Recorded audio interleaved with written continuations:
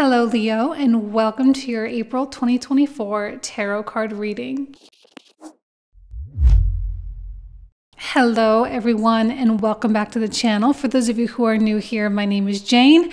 Welcome to April 2024, which is a very big month astrologically. So we're going to go ahead and take a look at both the tarot predictions and mix it with a lot of astrology here for you. So as you are choosing which sign to watch, you may want to start off with your sun sign or your rising sign. And if you would like to have that third perspective, your moon sign is also quite beneficial as well. So let's go ahead and jump right into the reading, and I'll see you guys in just a sec. Hello, Leo, and welcome to your April 2024 tarot card reading. Let's go ahead and get started here with a card from my Animal Spirit deck. What is it that Leo needs to know for April? Okay, trust the great mystery. So there might actually be some pretty big question marks in front of you right now. Like you may have some pretty ambitious goals that you're looking at and saying, how the heck am I ever going to do that? But I honestly think there's such a strong intuitive current right now that even though you may not have exact steps in mind, you at least can intuit the next step. And I think that's the most important thing. There are going to be some twists and turns in your story, especially as we have Pluto opposite from you, still kind of oscillating a little bit this year. So, you know, there's just a lot of this kind of deep desire for evolution, a deep desire to take on a whole new chapter after 15 years of this, you know, Pluto and Capricorn thing, but it's all not entirely clear. Now, you may be very clear about what you want. It's really the question is, how do I get it, or how do I get there? But honestly, it's a one step in front of the other type of deal. You do have a lot of 8th house activity right now. We still have Venus in there for the next few days. We have Mars coming into this conjunction with Saturn, which means that this is a great time, especially the first week of April, is a great time to just get your stuff organized, get things kind of structured in a way that, you know, is going to be beneficial for you. You know, doing even little things like answering emails and kind of step into that more executive type of role in your own life and kind of getting on top of the things that might be weighing you down a little bit is going to be really, really beneficial for you. And you'll thank yourself in the months to come that you took the time to do that. Okay, so take a look. Let's take a look at the moon card that wants to come out for Leo for April. Don't let your past hold you back. Given that April begins with an eclipse in Aries on the 8th, this is 9th house activity, and we know that 9th house is a deeply spiritual house, and there's a lot of expansion that goes on in this house. And it doesn't really like to get bogged down in matters of the past. It doesn't like to be held back. So this is a conscious choice, though. You know, embracing the mystery is a lot different than the fact that there is a mystery. Like, okay, yeah, so maybe you don't really know what the future is going to hold, or you don't know exactly how things are going to come together. That's normal, right? That's just real life. But it's a matter of, are you going to let that debilitate you or not? Are you going to embrace it and jump into the adventure, or are you going to shrink and shy away? But you can't let your past hold you back. Your past, whether it was a circumstance, whether it was a relationship, whether it was a certain pattern that you had, I mean, it can continue. That's a choice that you can make. You can continue to keep everything the same. And I think being a fixed sign, there's a strong tendency to want to do that, right? All the fixed signs have to really contend with an element of stubbornness. But you don't have to, right? You can change. And I think astrologically, you are probably really feeling that you do want the course of your life to change and evolve in some significant way. So don't let your past hold you back. It's a matter of choice. Okay, so let's go ahead and take a look here at the tarot cards. What is it that Leo needs to know for April? Okay. That Eight of Coins has been, it always hits really hard for me when it comes out, because to me it feels like the answer to so many problems. It's like, well, just get to work, you know? And I don't mean to minimize the work or the amount of work or the type of work, but really that is the answer. And the Eight of Coins is about focus and determination. But really, like with this, just like with everything else, you have to decide to dedicate yourself to whatever this is. Now, the Eight of Coins is probably a project that you genuinely care about. There's potential for income, so there might be a money connection going on. Usually when we have 8th house transits, money is a concern. We do like to think about that. So you might be thinking of additional revenue streams or going after that bigger job or relocating, or maybe you do have a bit of a side hustle or you're trying to find a way to earn more income, you know, whatever the case is, but it's not enough to just think about it. And I think the Eight of Coins is such a perfect reminder. It's like, okay, you can think about it all day long, but if all you do is think about it, or if all you do is talk about it and nothing actually gets done, then it's all completely useless. So you have to actually get your hands dirty, get your hands in the clay and actually do something.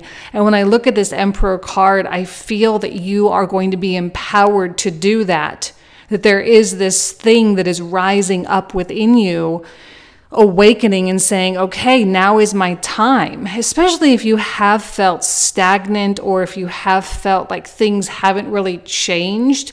Now, this is going to depend on your own individual chart. And I'm not trying to lump all the Leos together.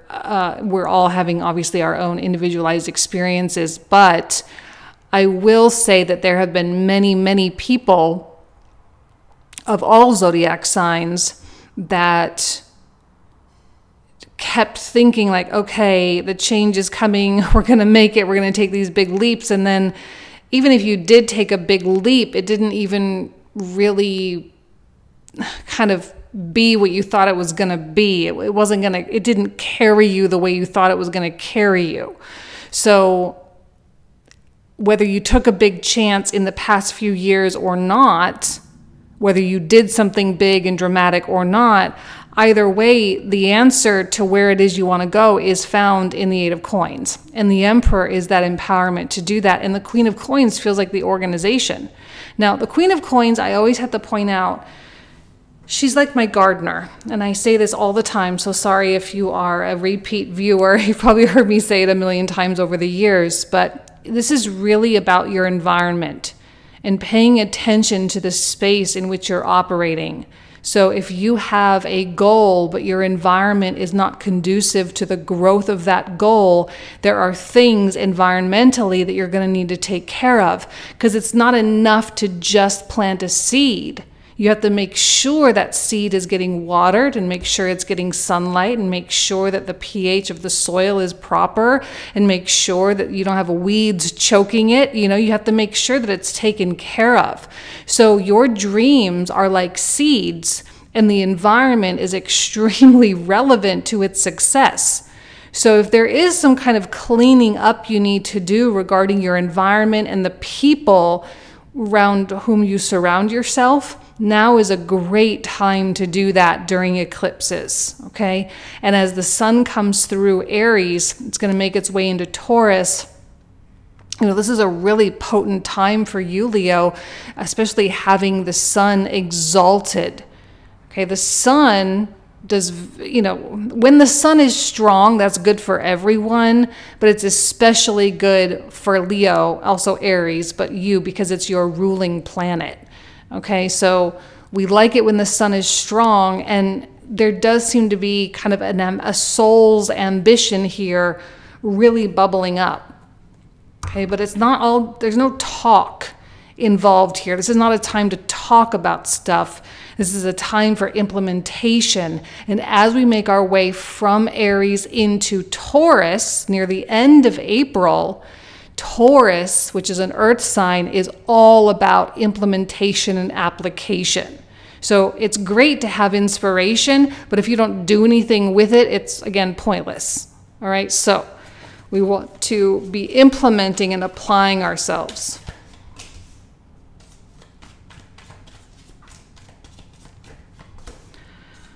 Okay.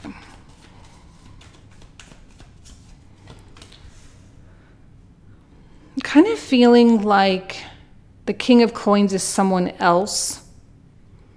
I think because you're coming off real top dog, like you're coming off as the Emperor, all right? And everything else is kind of trickling down from here. I feel like the King of Coins, now it could be an element of you or like an aspect of you as well, similar to the Queen of Coins, but I am feeling like this is someone that you really trust. Maybe there's a professional connection that you have or some kind of monetary connection. This is someone, you're going to have to communicate with them with that Gemini card in the middle with the Lovers, okay? You're going to have to communicate and talk and kind of make demands. As I look at the Emperor, I don't see the Emperor being like, hey, you know, I'm just wondering if maybe you could do this. And like, no, it's like, no, you need to do this. It's more demands or commands, if you will. I feel like this person is quote unquote working for you. I don't know what that means. I don't know why that message is coming to me right now, but I feel like this person is working for you or with you, or like there's something on their shoulders, like you're relying on them, okay? But I think they're perfectly capable.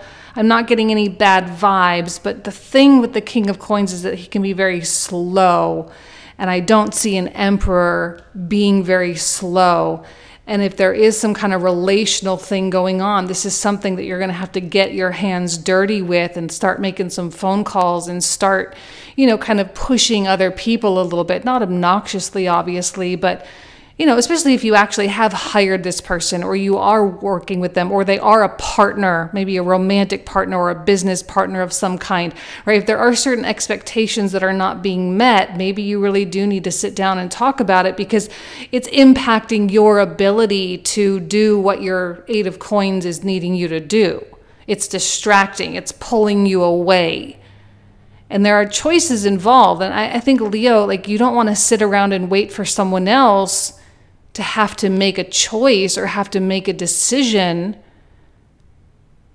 right? Because you'd rather, what's your life? You want to make a decision about your life now. So it's hard when you're reliant upon someone else. With the eclipses, okay, because we have the full moon eclipse on, well, the full moon eclipse we had on March 25th. And then we have the new moon eclipse in Aries on April 8th. Aries and Libra are the signs in which these are happening.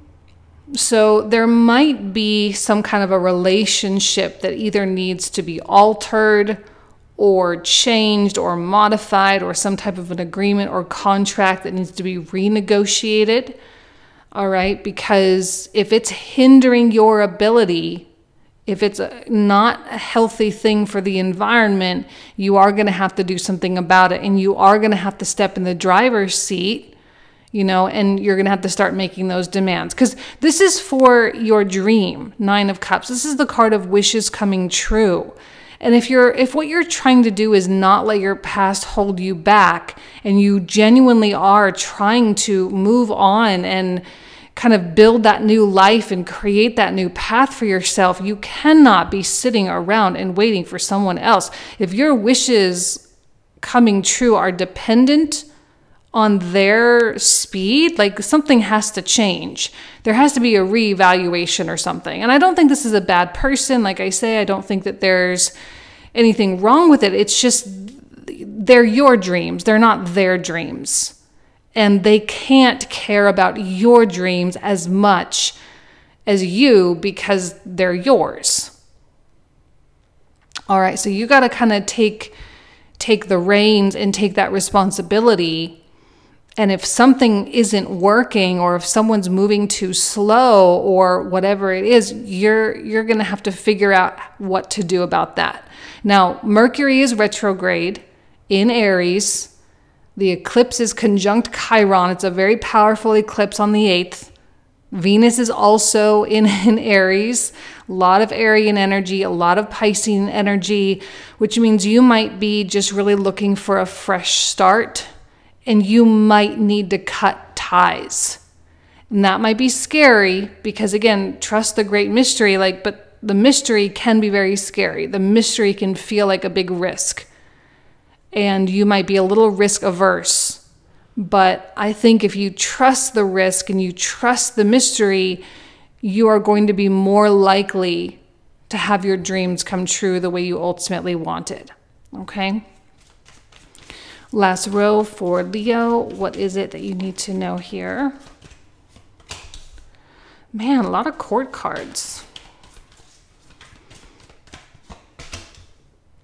There's definitely something money related going on. We've got a Taurus card, we've got a Scorpio card, and you've got a couple, 8th house placements happening. Wow, a lot of court cards. This is crazy. It's been a long time since I've had a reading with this many. Good news is it's kings and queens, which is an indicator of maturity and, just good people in general. So I really don't think you're going to be dealing with negative people. I feel like something good is going to come in. There's an option. There's something positive for you. For some, it might be romantic. That's always an option. When we have 9th house activity, it's a very auspicious placement. This is actually a really fortunate situation you have going on to have Aries in the 9th and the sun exalted in the 9th. It's just positive all around in terms of good luck, good fortune, and that kind of thing. And I do see a lot of, I guess we could call it like an upswing. I do see a lot of upswings that happen when we have astrological environment like this. I'm not saying everything in your life is going perfectly, okay, but there's potential. And that's the thing about the ace. It's great. An ace is wonderful, but it is just a potential. And you have to remember that it's just a potential, okay? But the King of Cups, the Queen of Cups, there does seem to be a compatibility. The fact that we have a King and Queen of Cups and a King and Queen of Coins suggests compatibility. It suggests that this is someone that you can be on the same wavelength with. Now, I don't think the King of Cups is the same as the King of Coins. I'm feeling like these are two very distinct people. And I'm kind of favoring the King of Cups in this particular instance simply because he's aligned here with the Ace of Cups like this. I feel like the Ace of Cups is kind of where Leo's heart wants to be. I am feeling that you're kind of tapping more into the Queen energy because this one feels more connected to the Emperor to me. It feels like Leo, on one hand, this is you being really assertive and being really, commanding. And then on the other hand, there's a really nice balance of receptivity with the feminine queen energy. So that's beautiful with the lovers in the middle, with the masculine and feminine both being represented. So I feel like you internally, Leo, are quite balanced, okay? And the feminine energy here with the Queen of Cups goes so well with Trust the Great Mystery because this is the intuitive, this is a Cancerian energy. So it's intuitive, it's in tune, and it's trusting, but it is also highly intelligent, like emotionally intelligent. Please trust your spidey senses this month, Leo. I don't think you can go wrong when you just take a minute to ask yourself, okay, how am I feeling? How does this person make me feel? And when I say, how does it make me feel? Like, for example, let's say this is a romantic connection. I mean, if you are off the charts with butterflies, that might be something to just kind of take a breath and a breather on and just kind of take a step back, if you will. I'm not telling you to chase all the feelings, okay? I think it's better for you to feel calm. It's better for you to feel collected than it is for you to just be running amok, okay?